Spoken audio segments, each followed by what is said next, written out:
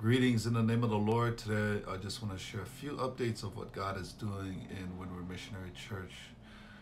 About a month ago, both my auntie and my cousin, my auntie on my dad's side, my cousin on my mom's side, both passed within a day of one another, and it was very painful for all of us as a family.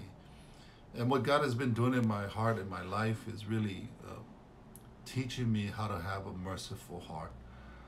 And it's been hard. He's been circumcising my heart to make it more tender like His, and it's been a burden, a good burden, but it's been weighty, it's been heavy, much like many other people who've lost loved ones, especially in the past 2 months, and seeing many deaths in our family and our friends.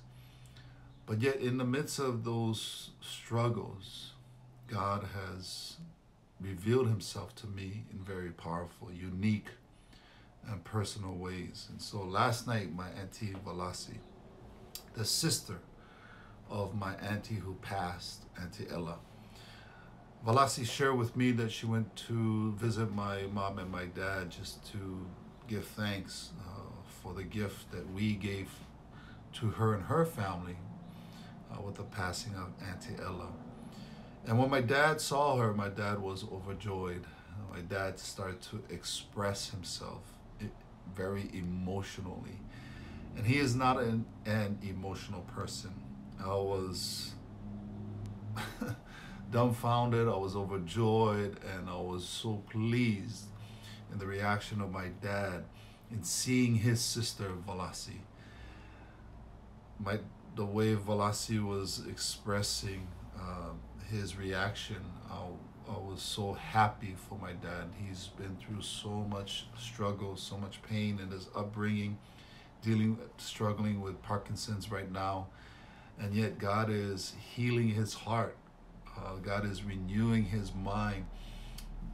As Valasi left, they embraced, and Valasi told me that my dad just kept saying, "I love you, Valasi, I love you, Valasi, I love you," and started to weep, and they both wept, and they broke down.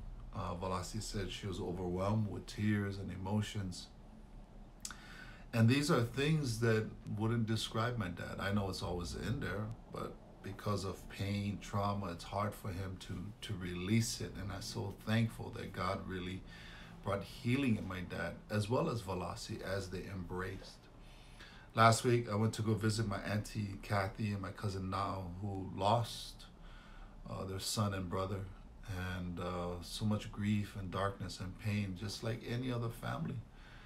And fortunately, I was able to be used by God to usher them into the kingdom of God through Jesus Christ, so they got saved.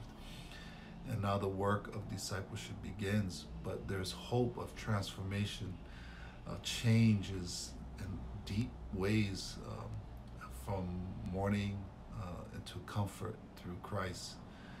So in the midst of the past couple of weeks, several weeks of just great pain and hurt and feeling lost in some sense of emotionally, God has brought so much healing in and through my life in this dark time, that God truly is faithful, that even in the darkness His light will shine brightly. So I just want to share that as a blessing, but also as an encouragement. I pray that as you go through your challenges, as you go through the valley, Jesus, the Good Shepherd, is leading you, is guiding you.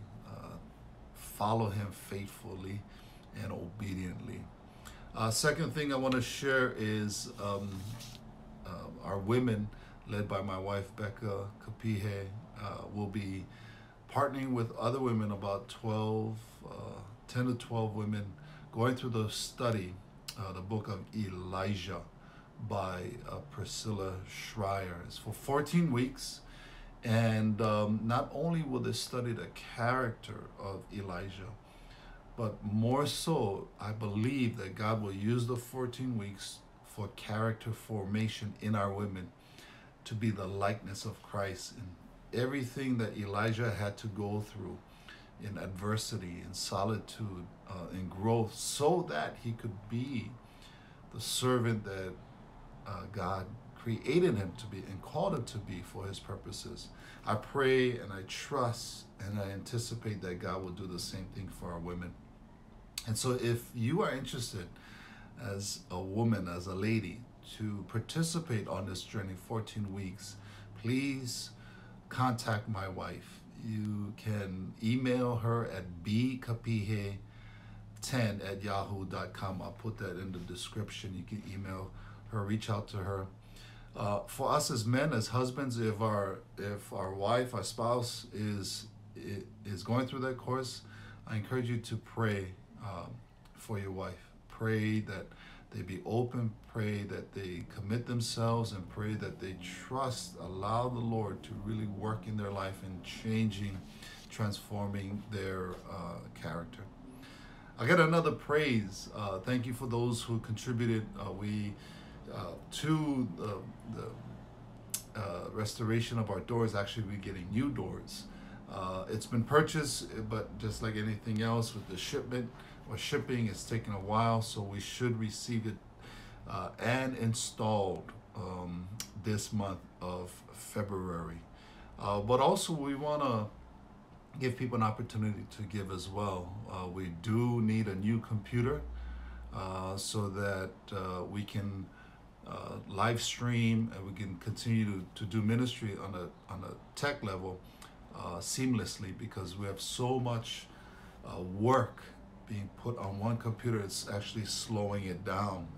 So we look, the budget is about $3,000. So if you want to give above and beyond your tithe, we encourage you to, we welcome you to sow into this ministry for God's glory, for your benefit, but also for our blessing as well.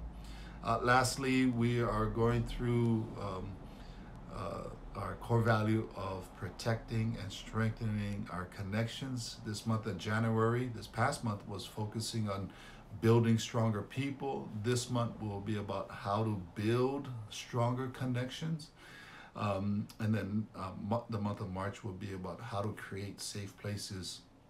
One way you can stay engaged in not just hearing the message on Sundays, but how to apply the message Monday through Saturday. Just follow us on Facebook at Windward Missionary Church.